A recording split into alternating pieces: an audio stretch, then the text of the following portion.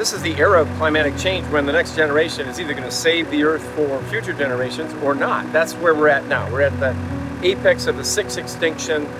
It's now or never, and so people are aware in general of climate change. If you go back in time, there is the greatest climate change of the modern era. We call it the Holocene, the last 10, 12,000 years. There's a glacial cycle. When the glaciers melted, that pulses every 100,000 years. We enter the modern era, the last 10,000 years, which we are playing with now. And during that time of modernity, of the modern climate regime, there was one major climate change, a crisis, the birth of the Sahara as we know it. The Sahara 10,000 years ago didn't look anything like this. There was sand, but it was green, and people lived in it, and it was one of the best places to live, in fact, because you had lakes in between dunes, you had fish, shells, every single animal you know from the Serengeti was here. Elephants, hippos, crocodiles, hundreds of birds.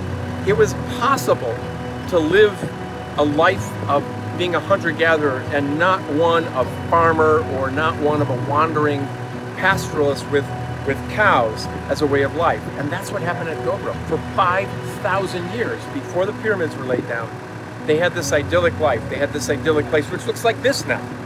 But back then, it was a green Sahara. And a green Sahara is really a place to be.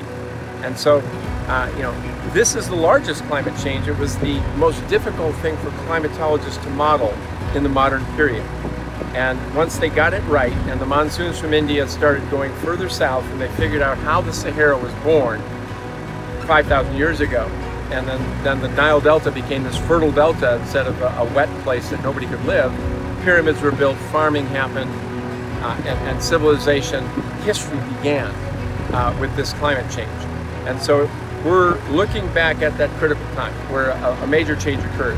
And it's easier for us to reflect on it, I think, because today we are toying with climate. It is now in our hands. This has never been the case in the history of Earth that a species has control of the planet.